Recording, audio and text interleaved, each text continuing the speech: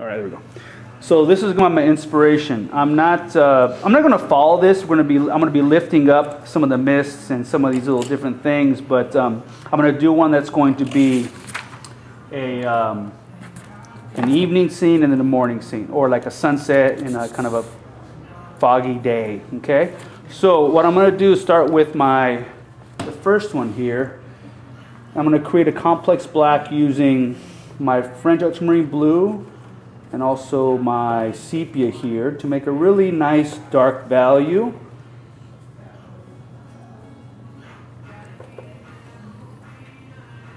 What I'm going to do is I'm going to go ahead and get my paper on one side wet. I guess I should have done that first before I started creating.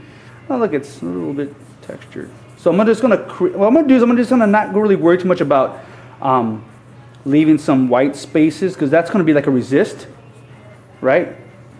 Make something interesting.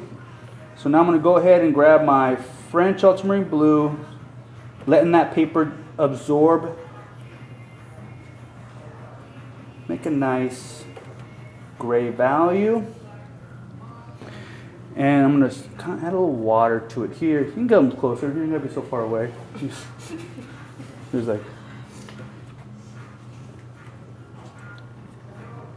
just a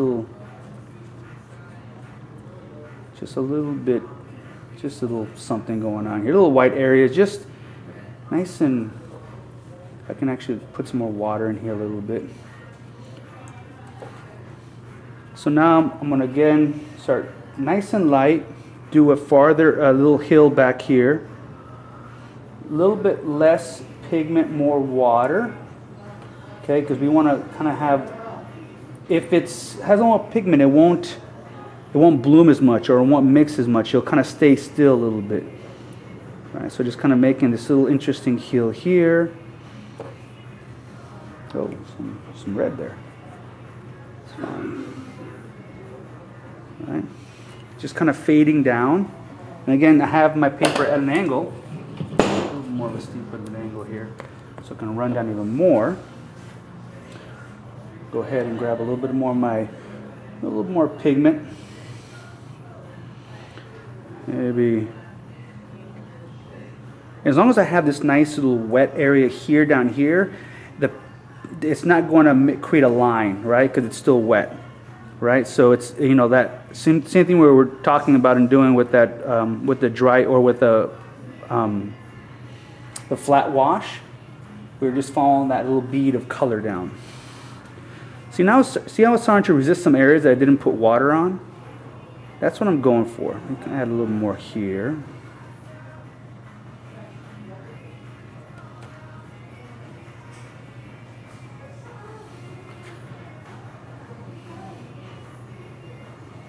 More pigment. You know, again, you have more control, a little bit more time to work once the paper is nice and wet. Put some little interesting something going on here. Now here, not sure what I'm going to do here, but that's the nice thing about, I'm just creating, just kind of letting this wash kind of help, kind of, you know, you can't really control it when it comes to wet on wet. So I try to do these imaginary landscapes, just kind of go, okay, I see a big tree clump here and some here, you know, just let it do its thing. Notice I got nice and light here. As I go further into the foreground, I added more pigment. So I want to have a sense of depth. Maybe put a little something here. A little bit more here. Maybe just a little bit of a chunk here. Okay.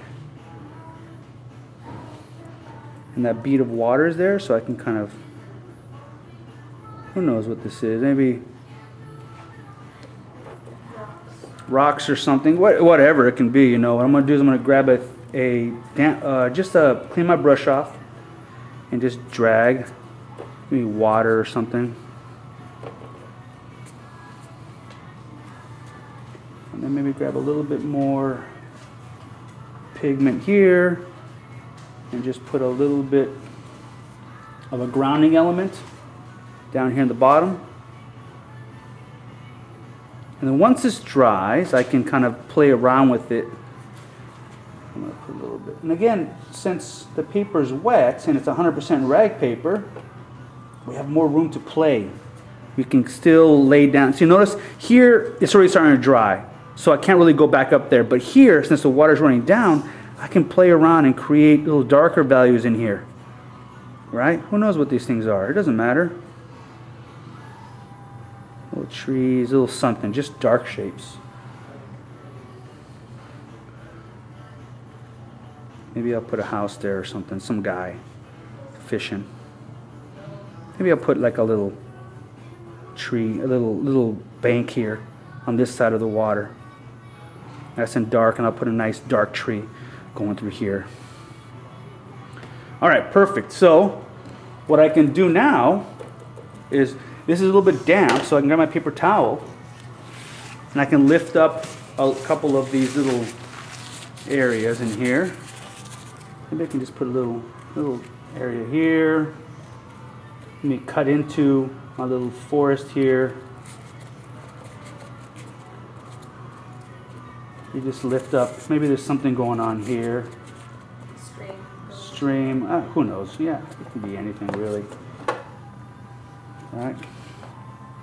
And I can just kind of grab a little water, a little texture with just water to create textures down the bottom.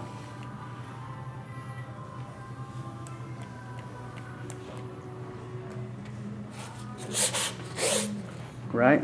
So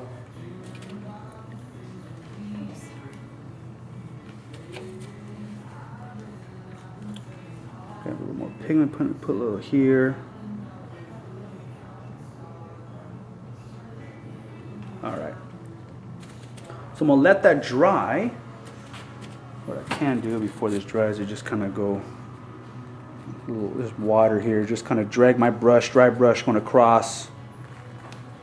So it's reflecting a little bit of what's happening up here. Okay, so that is my misty morning. Now I'm going to go to a maybe sunset or a sunrise. So again, same kind of technique. So it's the same technique actually. It's not kind of, just the same technique. I just kind of let it down here, mimic the same composition, the same kind of look.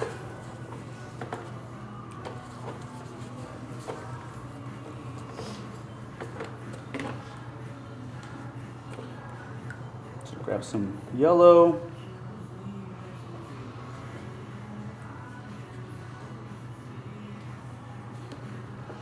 Just kind of drop it in.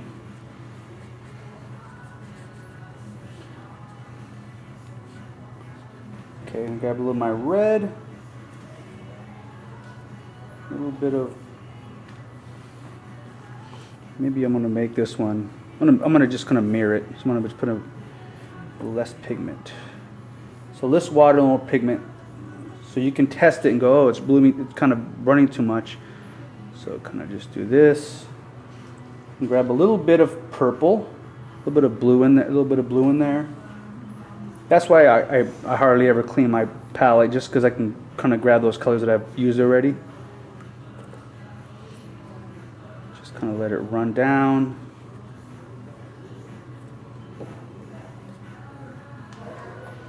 Since I have that bead there, I'm going to go back to my red. Maybe put one here. Maybe put a little bit sepia in there. So a little bit too much pigment, a little too much water. So you got to watch if it just starts running too much. You want it to stick a little bit. See how it's sticking a little bit there, and not just running down too much. That's what you're going for. Some of those little areas of, again, going back to my, you just add a little sepia in there. To me, this is very fun because you're just kind of having fun with the medium. Got some more. Oh. Some yellow. Some yellow here.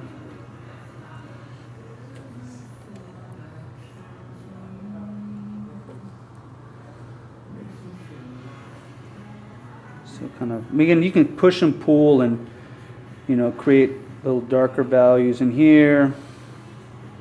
Letting this kind of run down, whatever this thing is right here. Like, you know, whatever that thing, whatever that little white area is, I try not to go over it. See, now I'm just kind of pushing that little, whatever that is right there. And then I'm just gonna, you know, I'm just gonna let it go this way. Grab a little bit of this color and just drag it all the way down. And then go a little sepia. Again, little grasses or something here. I'll put a tree, happy tree going across it here. So here I can go, okay, I'm going to grab a little sepia. A little bit of my red. Just, you know, just kind of put some interesting shapes in here. Little shapes in here.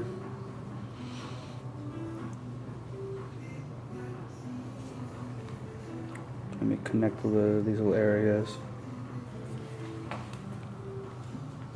Oh, didn't mean that, but oh well.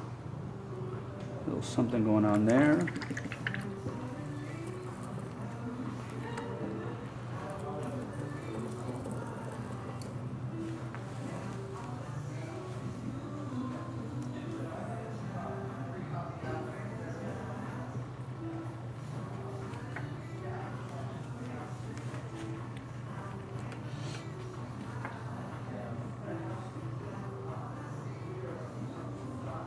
Dark area here, and a little dark here around this little white area, whatever. This might turn to a house. See, I'm just going really right out of my palette and just letting it just bloom and just create little interesting shapes, framing. And I'm tying it together. I'm just not doing just one little itty bitty piece, right? I'm moving it across. And I'll put it down here, maybe a little down here, and maybe, last but not least, I'll just put a little one right here, right above this little white area here.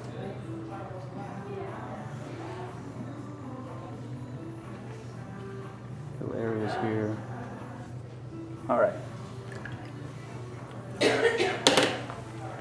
And so actually that's kind of like a fall scene. So again, I can scratch, I can pull and scratch into some of this here. Grab my card, maybe here.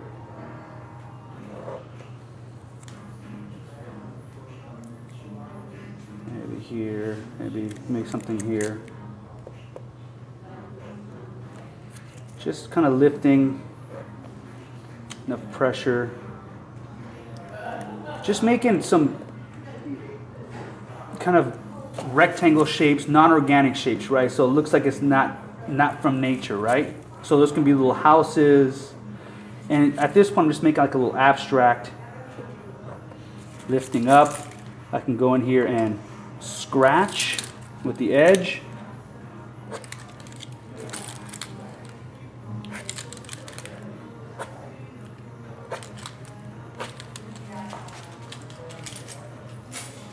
How'd you get this thing? I dabbed. I lifted up. Right. Kind of like the clouds. Yes, the same thing. Mist, clouds, all the same kind of thing. So I ended up bringing this back to my studio here. Didn't get a chance to finish it during class, but what I'm going to do now that I have my, it's nice and dry. I created these little hills, rolling hills here, a little bit of mist, and here we have little mast or areas that I left clear or did not put water on them, so it became like a little resist. Now I'm going to go ahead and start picking out some areas in here, maybe put a couple trees. One thing you want to kind of don't want to do too much is if you like a certain part of your painting, a certain shape, don't try to cover it. Go ahead and get paint next to it. If you can even frame it with other shapes, trees. And again, I'm still using my complex black or my using my French ultramarine blue and my sepia. Just putting a couple of these trees, and I don't want to make them. I don't want to put them just solitary. I just don't want to have one tree sticking out. I want to clump them together.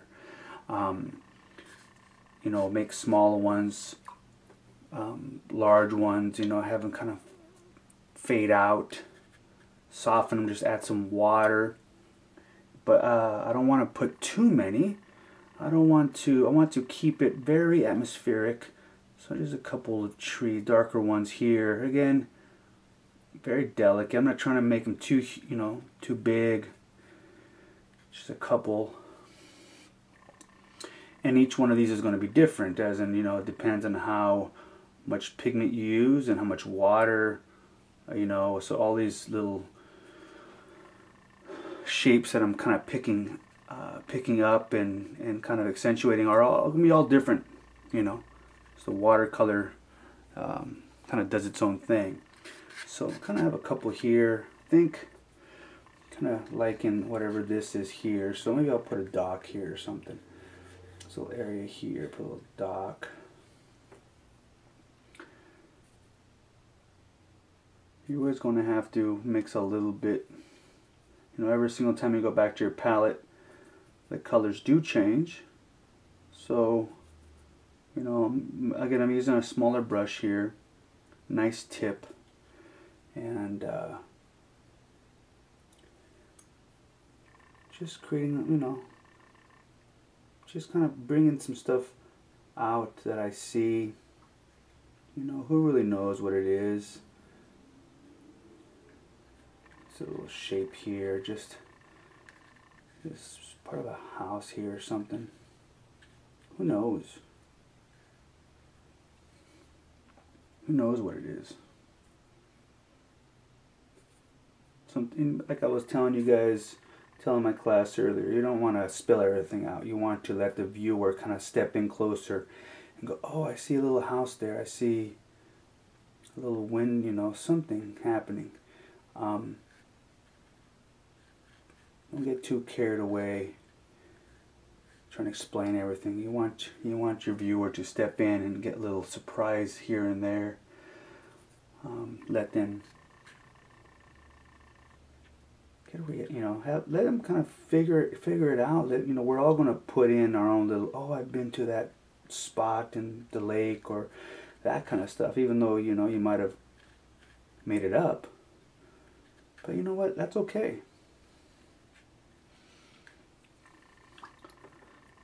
Just kind of, again, just simplify things. Don't try to get too crazy with it.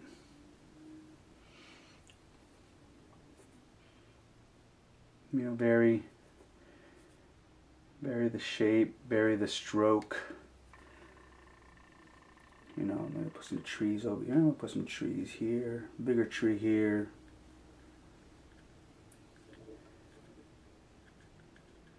And, just kind of work your way down from the top.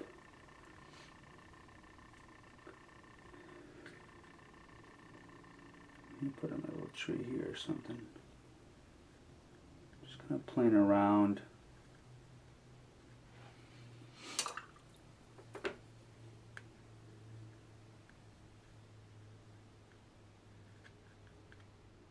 Now you're putting in, you're putting harder edges. So you have the softness of the background with, contrasting with the hardness of the strokes, the trees you have here. I'm kind of giving a little bit of a shadow or heaviness down the bottom here to show, a little bit of, gravity, or it can be shadows from trees or whatever. Just having a little fun with shapes, very abstract. Let me put a little couple dots here, just to see, just to give a little movement. Maybe it can be a little bit of a rain further out, some smaller. There, like that's good. Okay. So I did put this large little area here. I'm going to go ahead and zoom in a little bit.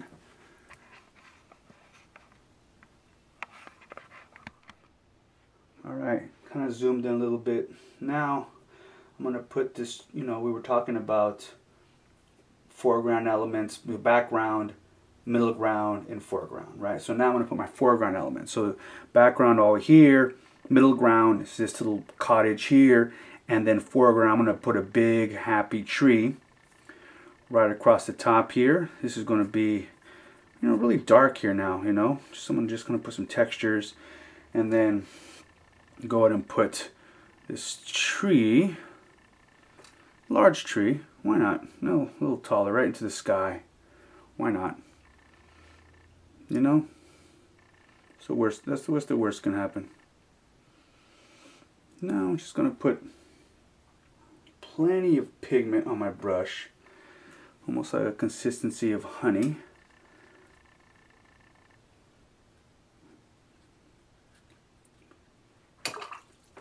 Larger brush here. I really want to. There's large strokes in here. Some of the nice stuff that we might have made back here kind of gets covered up, and that's fine. I mean, listen, don't fall into the trap of trying to keep a certain area, you know, because you really want to work with the composition, you know, and nothing more. Don't try to do anything more than trying to create a beautiful scene. Maybe I'll just put another smaller tree, maybe here.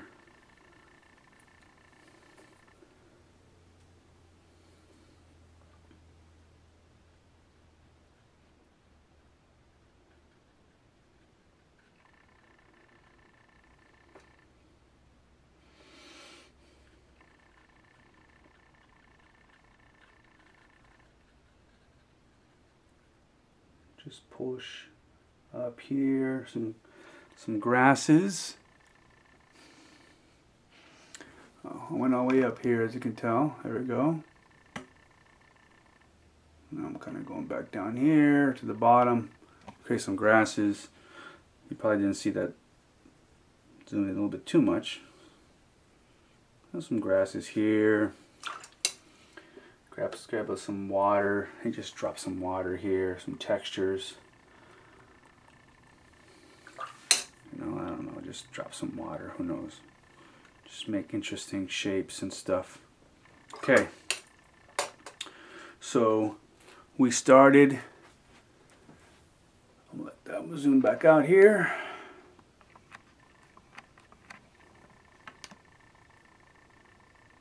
Alright, so we have our first one. We have our, you know, we have, again, I framed this area here where we're looking at this this little cabin or something happening right here, you know. That's going to dry. I'm going to go now to my evening or dusk or whatever. Probably evening and dusk is the same thing. So same kind of thing now. I'm going to be using this time sepia and my reds to, you know, I love quinacridone coral, so that red there, my sepia is a nice way to kind of darken up a value without getting muddy. You know, it's a nice vibrant color, and we do have sepia here. So, you know, we have a couple little houses or something here. First, I'm just going to put a couple of these trees in here again. Put a little bit of red and just a little harder shapes in here to build some interest, you know, just whatever. I can do is I can even grab some water, some yellow. Just drop it in here.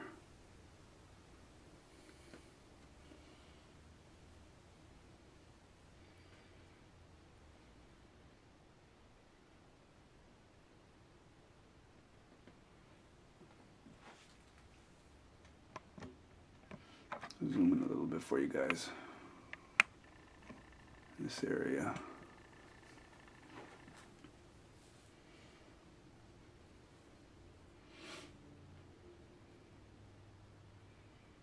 Connecting the shapes.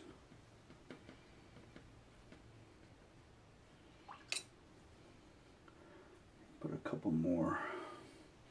Maybe a couple here in this little white area.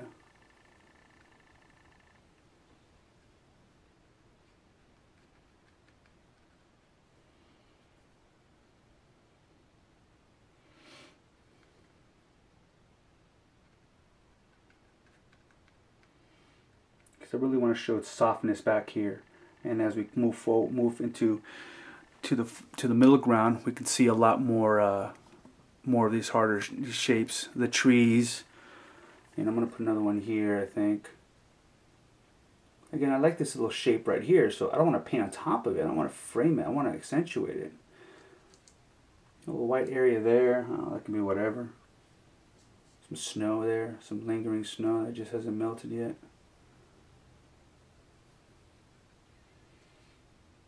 Another one here or something. Who knows?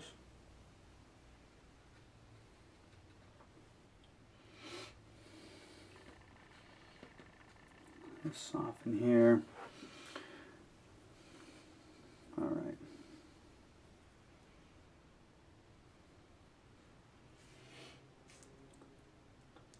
Houses or something that have to live here. Who knows? Now I'm really looking at anything. I'm just going to make some, this can be some sort of fence or something, I don't know.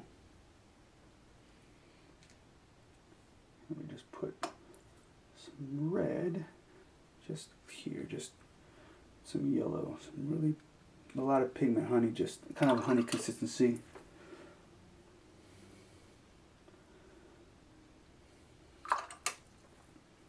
Who knows? Who knows? Like I said, it doesn't matter. Just have fun with those creating shapes. Whatever that stuff is here. Put some.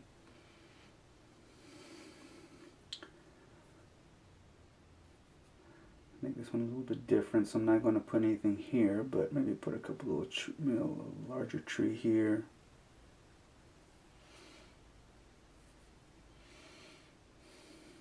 Just for the fact that I have a tree here, I'm going to lose these little white areas here. I kind of want to keep those as little cabins or something. Who knows?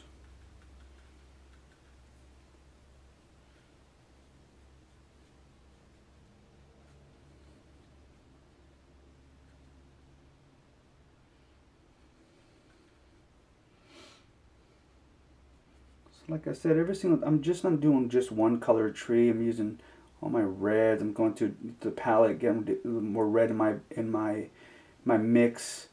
You know, just keeping it interesting. Don't just do, oh, I'm just going to put brown trees everywhere. You know, mix them up. Little windows, I don't know. Well, this kind of doesn't make sense, but does it really need to make sense? So just put some, again, diagonal strokes, something non-organic, just so it looks like it's man-made.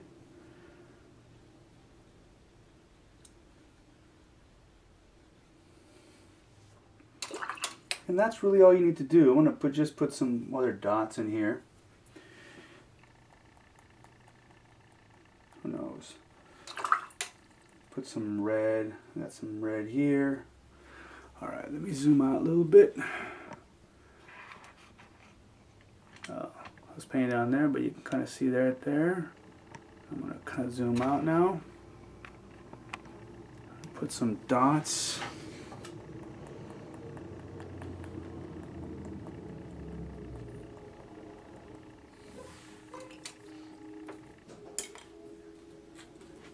Then, if I zoom in, you can kind of see what I'm doing here. Little areas in here. Even though I could have put a tree right down here, I didn't want to. I'm just going ahead All right, I'm back. My dog just scared the UPS man. All right. So again, I'm gonna let it dry. Actually, it's just small little details. What I'm gonna do now is I'm gonna take the tape off. Zoom out here. You can kind of see without all the tape.